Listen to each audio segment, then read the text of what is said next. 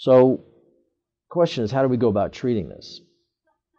Well, at our center here, at the Center for Breath Treatment, we have two approaches. The primary approach we have is to try and get to the bottom of why they have it. In order to do that, we have to achieve a diagnosis, and that involves seeing the patient.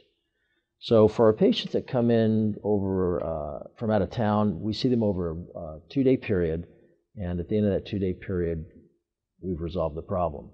Local patients don't need to be treated as quickly because they're not trying to catch a flight out of town to go back home, so they're usually done over about a week to 2-week period.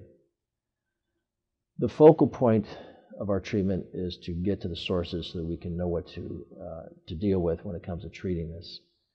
And for those that can't come to us, which can be due to economic reasons, we have treatment programs that we try to help people with and guide them through on our website. And so these treatment programs will entail using various devices and medications. We choose the medications and different products that we use very carefully.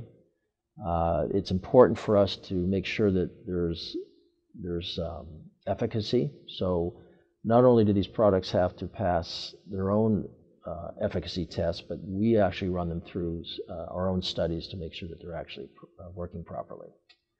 Then what we'll do is integrate these products into our treatment programs. And it's an evolving process. Over the years, we've changed many of our medications that we use and products that we use based on new developments. So we're always looking at new products, new developments, and researching these.